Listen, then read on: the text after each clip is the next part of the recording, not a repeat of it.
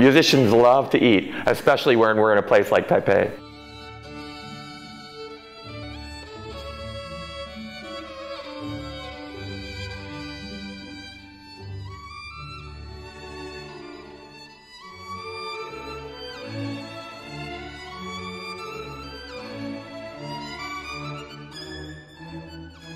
In an audition, it's not like a job with a company. There's no speaking. We need to try to get as much information as possible because we can't have lunch together.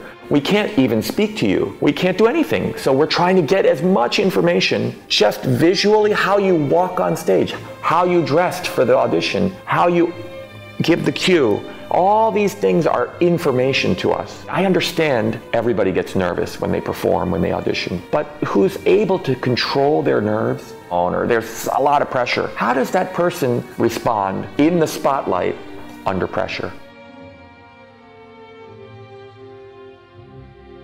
A master class is not just private instruction between myself and the player.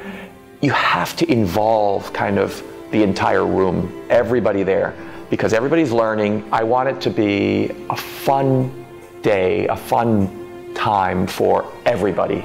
So I might say, stop the masterclass and funny story. And so people can relax and put their pen down and say, just to relax and to laugh together, and then go back in and focus on one little thing. So for me, I'm trying very hard to find a few things that will just kind of stimulate their brain, try to give them the tools to teach themselves.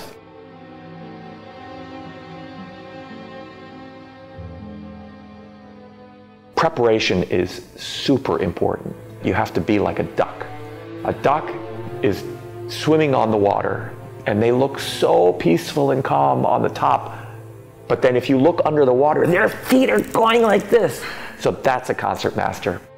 On the outside, you have to look very calm and warm, but inside, there's a lot of pressure, and you have to be like a duck. So it's a lot of preparation, and it's trying to make everybody in the orchestra that you come in contact with feel equally important and valued, and also to be a good kind of connection between the conductor and all the members of the orchestra. And that doesn't mean if the conductor says something to me, he says, oh, much less here. I try to read his or her mind, read that mind, and then show with my head or my face or the way I sit, or lean back, or forward, or with the bow. All of that non-verbal communication that's the concertmaster's language.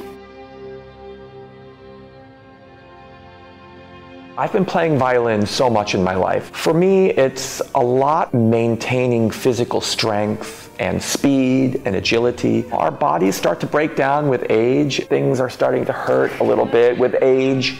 And we all experience that. Nobody can stay away from that.